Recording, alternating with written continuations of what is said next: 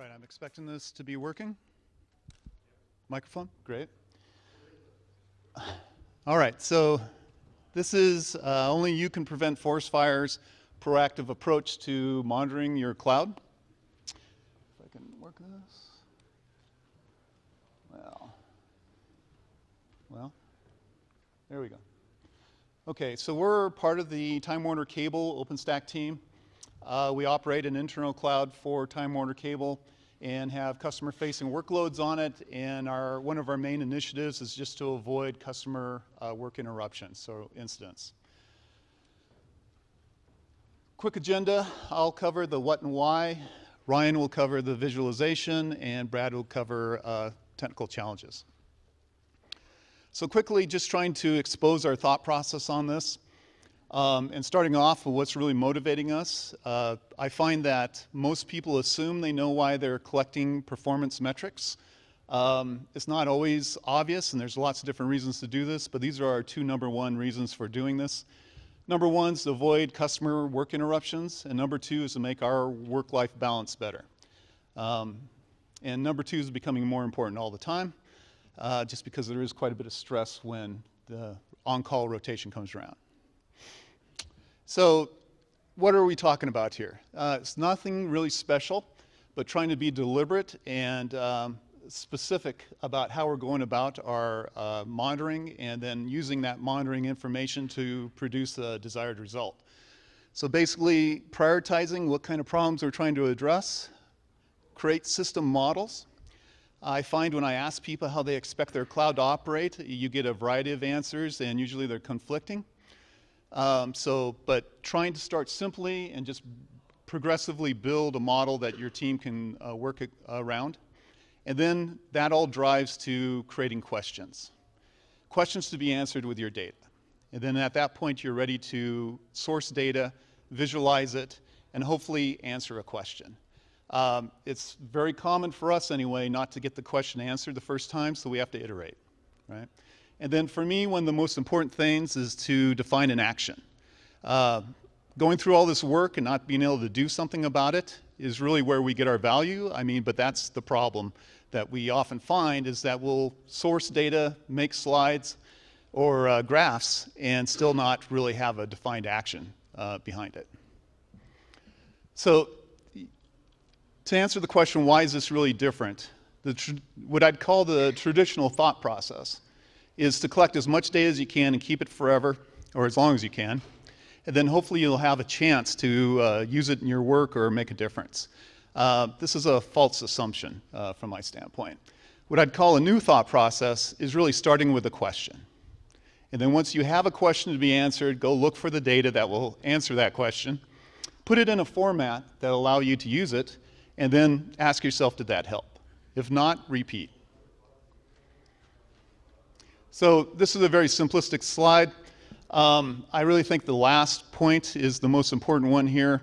What you want to do is be able to come up with a question that, if you can answer it, will lead you to an action that will make a difference in your cloud. You can avoid a problem. That's what you want to do. Okay, so these guiding principles, they're really my guiding principles that I've developed in the last year just working with this. They're truly open for debate, but the potential value of data reduces over time, but the cost of that data increases over time.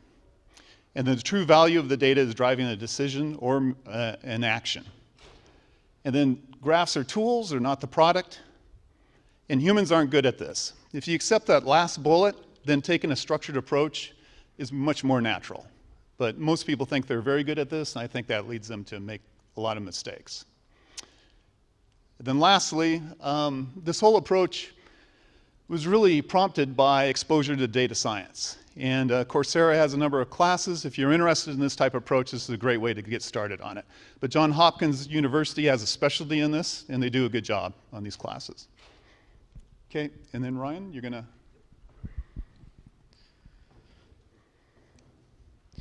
All right, so when we got started with this, we were just using Nagios for a purely alarm-based approach. This is great. It helps you respond to problems quickly and fix them. You know where the problems are at. But it doesn't help you get ahead of the problems, and it's hard to go back and diagnose the problems using alarms once it's passed. So we've been moving towards more of a time series visualization approach. It's a lot easier to consume the data, to understand it. You can see trends, whether you want to use that for planning or to see whether you're headed for failure. And you can also see correlations, so you know if one thing is causing another problem, or if one thing is a predictor. For instance, this is a snapshot of one of our storage graphs. The top panel here was designed so that we could see how our capacity was being used. I'm not sure how well you can read that, but that green is just available, and then the other colors are split out into how storage that's being used for instances, volumes, that sort of thing. The bottom panel was designed so that we could see the health of our Ceph cluster, and it just shows the different states of the placement groups.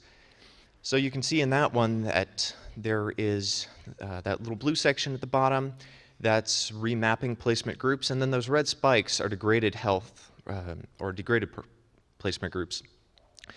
And you can see from the combination of the two that we were actually undergoing a Ceph cluster expansion when the remapping started and then the degraded health groups or placement groups started.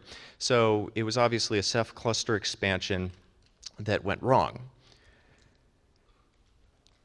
For our data collection and our displays, we're using a combination of Monasca and Grafana. Monasca is the OpenStack monitoring as a service solution. It's flexible, it's scalable, and it's multi-tenant, which means not only can we use this for our own monitoring, but we can provide this information to our customers as well. And for Grafana, or for the visualization, we're using Grafana. It's a time series data visualizer. It's open source, and it also supports the multi-tenancy so that we can allow our customers to have individualized dashboards as well. So where's this worked well for us? Well, when we got started with this, or right before we started setting this up, rather, we were having an issue with network slowness. It would appear randomly, last for a random amount of time, and then disappear without warning. And we had a hard time tracking this problem down.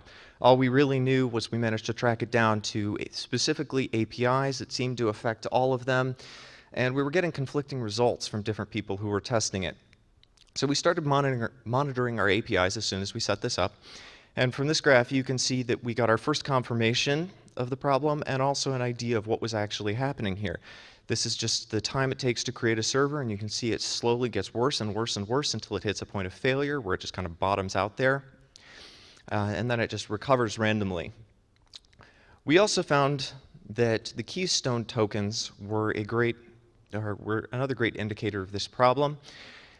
When we were just testing this before we had the visualization, people would get conflicting results here, which you can see pretty clearly there. Sometimes tokens take the normal amount of time, sometimes they take far longer. So we also found, by comparing these graphs, that this was a leading indicator of the problem. The tokens would often slow down up to even half an hour before we started seeing problems in our other services. So this helped us get ahead of the problem, and when we saw Keystone starting to slow down, we could go in and do some maintenance. In our case, we discovered that restarting the APIs helped with the problem, so we could restart our APIs quickly and prevent this from becoming an issue that was even noticeable to customers. So like I said, this was a great example for us of success. It was the first time we used this, but of course this is still a slightly reactive approach. We were still waiting for Keystone to start showing that there was a problem, and then when we would react to that, even though we were getting ahead of the real issue. But this is something we're still working on, is getting farther ahead of the issues. Of course, just having the data doesn't mean we always succeed. Recently, we were rolling out new kernels to all of our nodes, and it performed fine in our dev environments and our staging environments. But once we got to prod, we started seeing node failures with soft lockups. And once we dealt with the immediate issue, and we went back and we started looking for any indications of why this might have happened, we found that at this time that we deployed the new kernel, there was a significant change in the pattern of CPU usage. The customer percent doubled or even tripled in some cases. And this might not have been, or this might not be immediately traceable back to the kernel issue, but if we had noticed this at the time, then we would have taken a closer look at the kernel and maybe not deployed it to production without further testing. There were several reasons why we didn't catch this. One was just that we had too much data. We didn't have enough people to sift through it, and we didn't have the visualization for it. A lot of our dashboards weren't created at that point. We also just didn't, this is a new process to us, and we didn't know what to ask. We deployed the new kernels to dev and to staging, and we didn't see any immediate failures, so we called that good, and we went on to prod. But if we had asked ourselves if there were any signs of failure, anything that would indicate that in an environment with higher load or other factors that it would fail, then we might have caught it earlier. So we're still improving. These are kind of the 3 big points that I wanted to make. We are trying to capture less data. Early on, network data was a big culprit for us. By default, when we set up Monasca, it was capturing network information on all of our devices. When we went back and reviewed that, we found that we could cut out nearly 70% of our data, and that has helped us narrow in on network problems a lot faster. We're also adding better visualization. We started on a branch of Grafana 1. We recently rolled out Grafana 2.6 to our production environment, and Grafana 3 is coming out soon, so we have high hopes for that. We've also just been creating more dashboards so that more of our data is easily consumable. And lastly, testing is something that we haven't done much of up to this point, or at least this sort of testing. But we're hoping to do more of it, because if we know where the stress points are and at what point our cloud fails, then we'll be able to see if we're actually headed for a disaster. One last point I want to make is that we don't just use this for ourselves, we also give our customers access to this data. We monitor all of our customers' VMs for basic health information, and we provide them with this default dashboard, where we are also in the process of adding router monitoring so that we'll be able to provide them with that information as well. And this isn't just to help them, it helps us. We are selfish that way. When customers have a better view into what's going on in their instances, then they're much less likely to come to us with problems that they can fix themselves or that have nothing to do with us. And also, when they do have to come to us with problems, it means they'll come to us with information that will allow us to solve the issue faster. And of course, when customer instances are more stable and their applications are performing better, we just get to deal with happier customers. Brad, you're up. There you go. Okay, thanks, Ryan. I should start out by apologizing. The Marantis Bear was going to make an appearance as Smokey the Bear, but got into a barrel of fermented apples at Stack City last night and is still recovering, so apologies for that. We're going to shift gears a little bit and talk about some of the nuts and bolts behind our monitoring solution. So we stood this up a year, maybe a little more than a year ago, and we'd heard really good things about the Monasca project. We liked the fact that it graphed data over time, the fact that you could alert on metrics that were coming in. Currently, and even then, as a backend metrics database, InfluxDB and Vertica are the 2 supported databases. Vertica is an HPE proprietary database, and InfluxDB is an open source database, or was until a few weeks ago. Their clustering has recently become closed source, I think. But at the time, unfortunately, 0.9, the version 0.9 of InfluxDB was coming out, and its clustering really wasn't stable. So after spending several months with that, we decided to meet our delivery deadline by using Vertica. And so as such, most of the technical challenges or what turned out to be scale issues for us were related to Vertica and ended up being Vertica specific. So the biggest problem that we had when we initially stood our cluster up is we had no way to guarantee that, irrespective of the number of queries that were coming into the system, we could guarantee that data was being written into the system.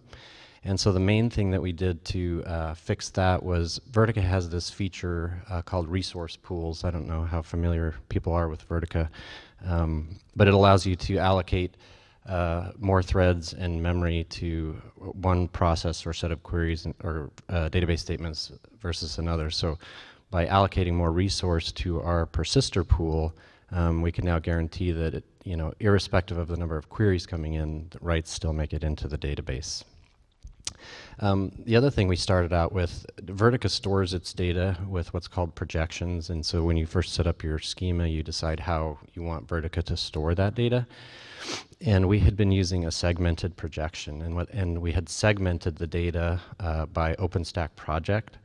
And what that did is like put my data on one or two nodes in the cluster, and maybe another project's data on another couple of nodes in the cluster, which sounded like a good idea for distributing the data, except that as we tried to horizontally scale our database cluster, it really didn't matter how much we scaled it from a project perspective, because all of the data was really only on two nodes in the database. It took us a while to figure that out, but once we did, we switched the main measurements table or the metrics table to a replicated projection, and that was great. So now we have horizontal scaling. We can grow the database cluster, and any node in the database cluster can satisfy any query. So that's finally given us horizontal scaling, which is great. The other thing we learned about Vertica is that it prefers larger batch writes at less frequent times.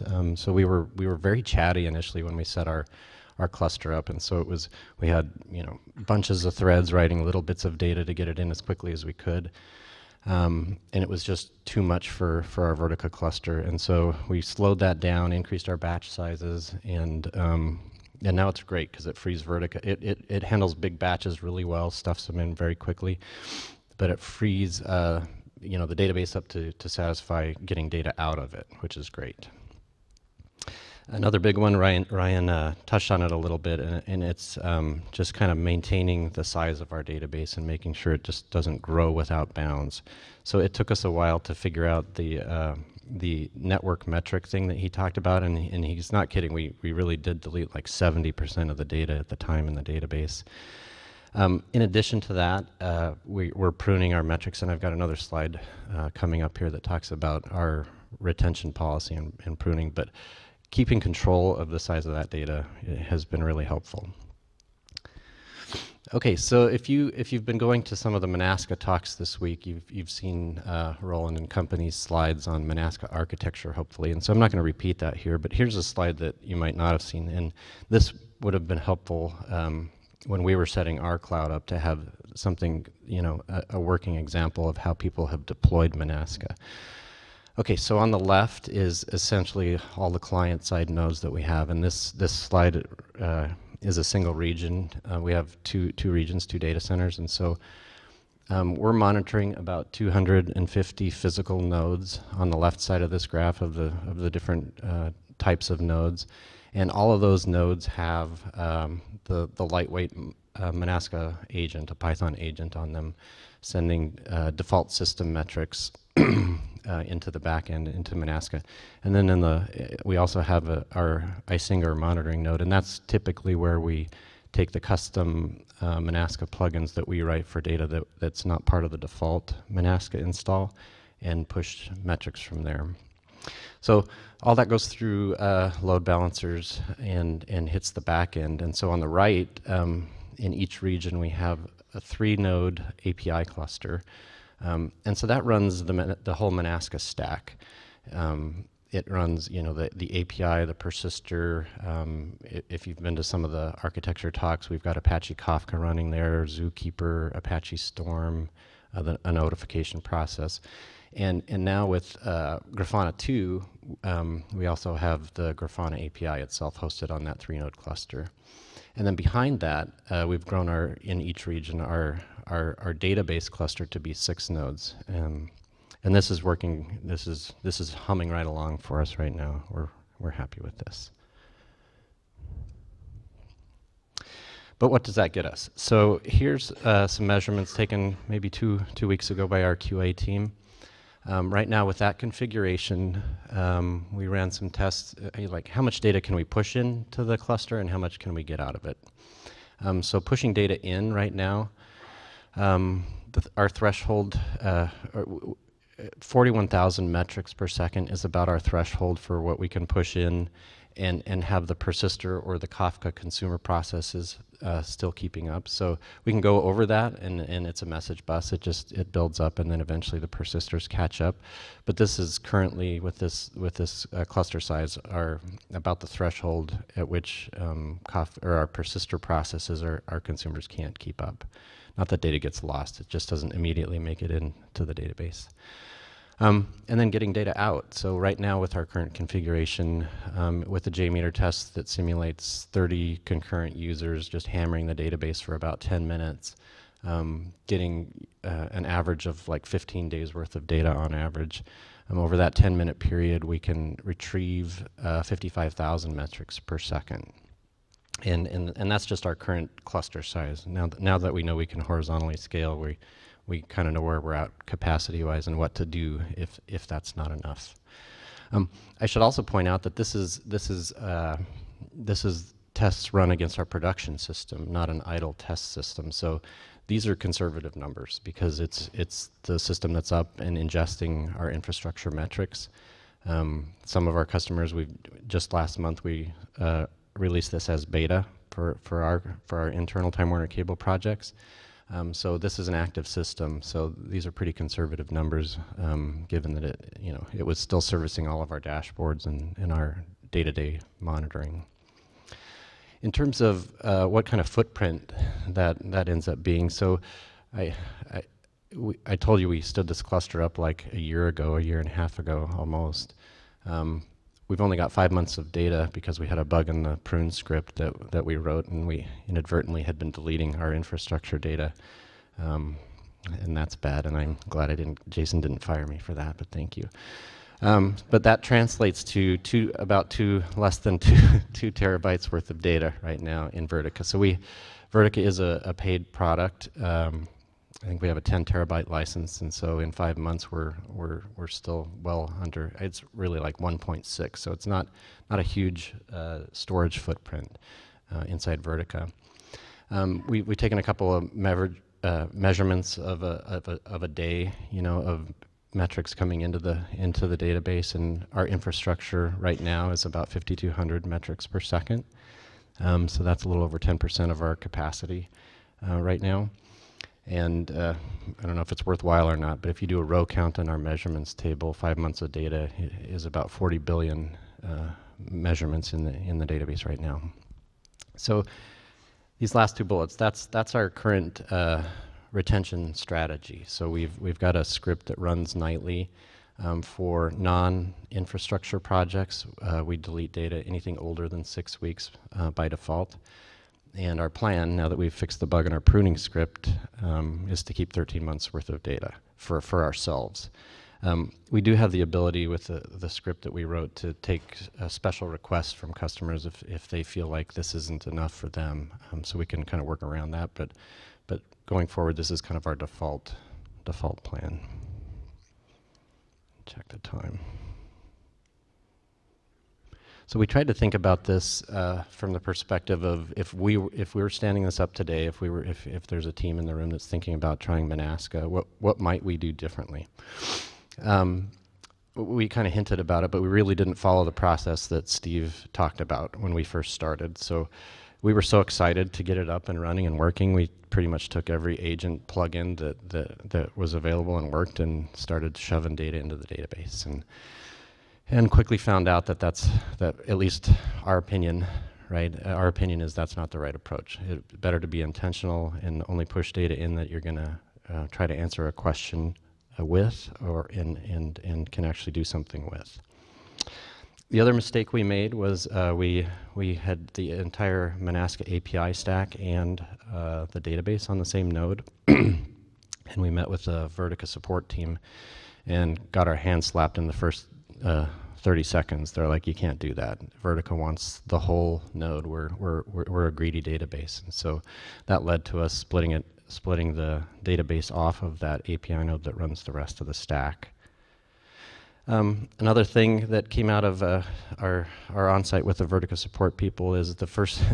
It's a tool that should be part of the product, in my opinion. But the first thing they do when they show up to a customer site who's bitching or complaining about, we're not recording, are we?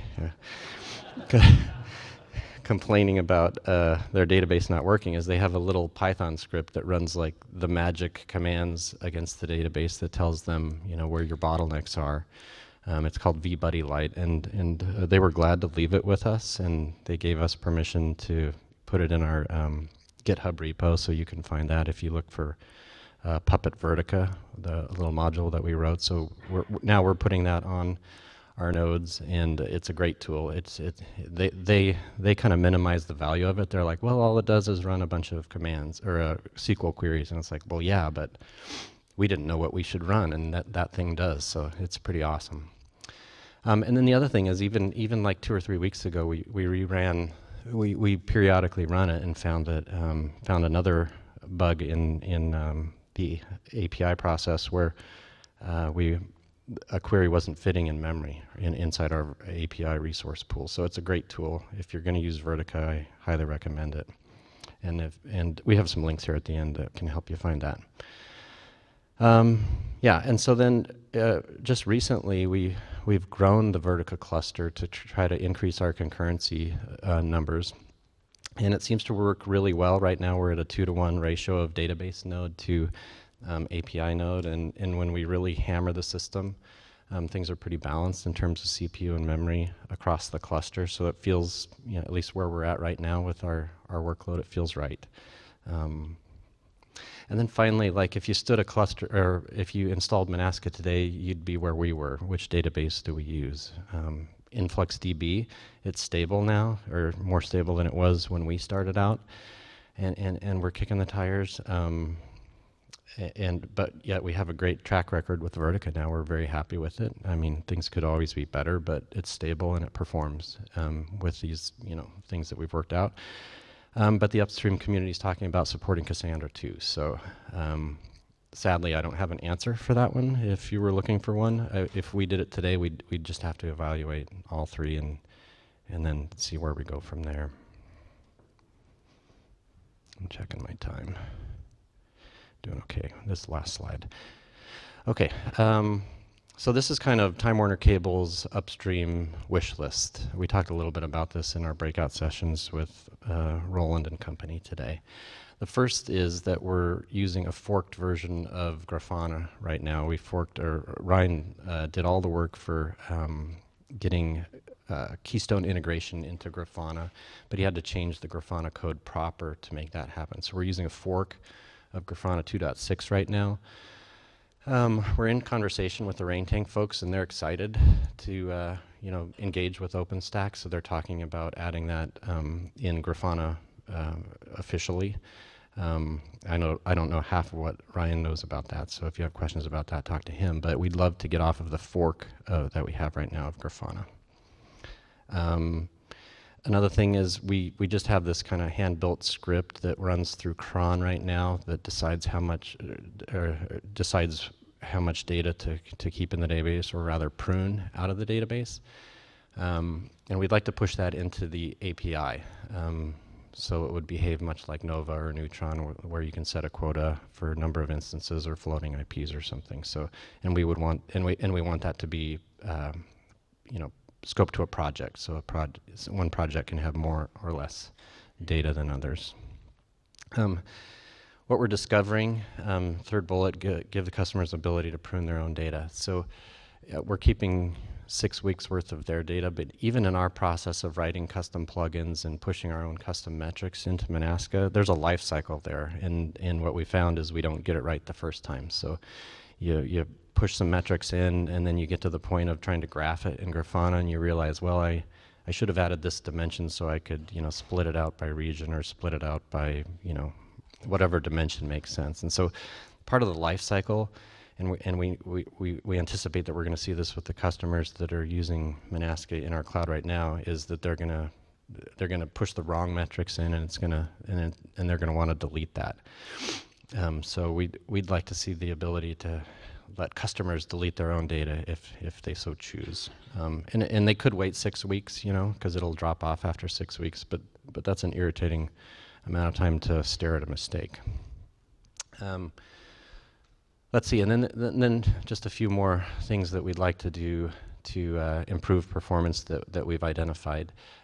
We've got a patch upstream right now that HPE is working on, and it will make our graphs lightning fast compared to the way they are today by having the API return multiple metrics in a single query.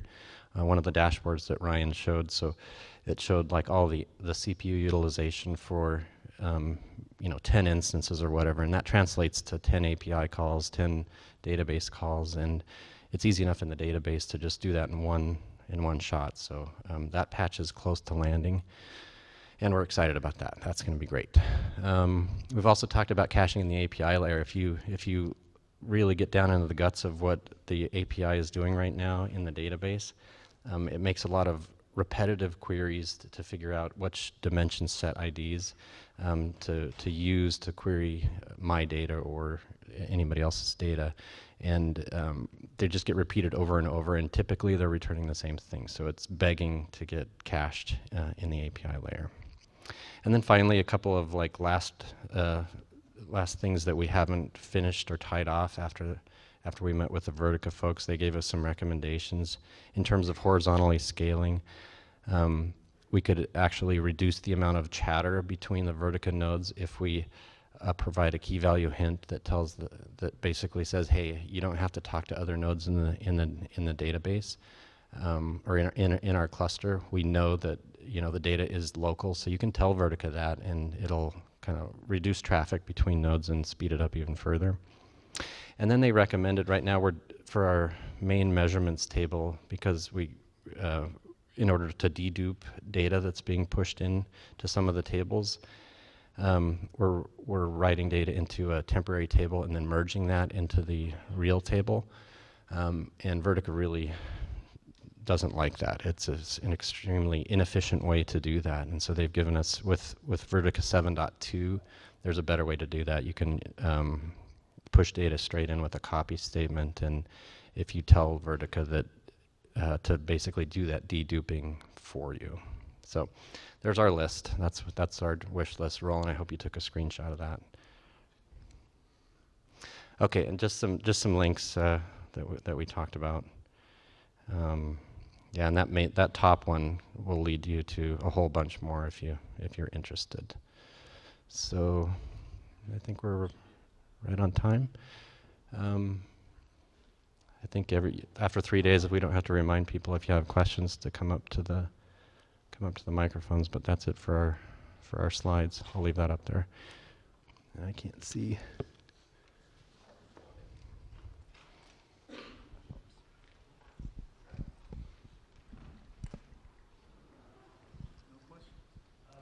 All right, thanks.